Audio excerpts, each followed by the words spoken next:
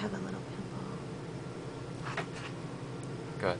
Okay, Blinky's revelation. Back in his forest, there was no lesbian vampire schoolgirl genre of literary erotica. No Nazi-themed play parties with vegan hors d'oeuvres for a parade of blindered horsies with flowing tails shoved up their behinds, ridden by a cadre of whooping daddies in white tank tops. Blinky wasn't into all that shit back at home in the forest where sex was not a concept.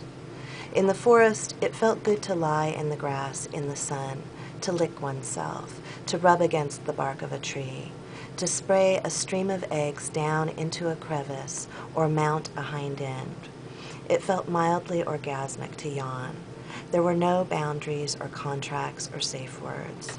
Nobody enjoyed watching a smaller thing stutter and equivocate.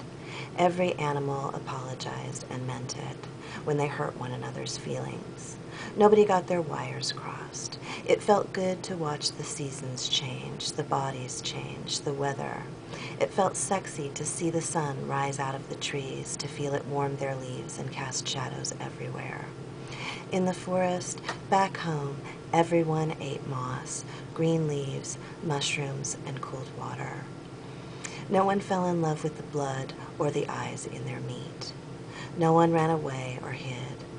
In the forest, there was no unconscious power tripping, and there was no boring public art. Everyone was happy there, safe and free. In the city, Blinky felt the bite of the weather, the cruelty of music. Dogs and cats had desperate eyes, and beautiful women clawed at their skin. Everything seemed backward.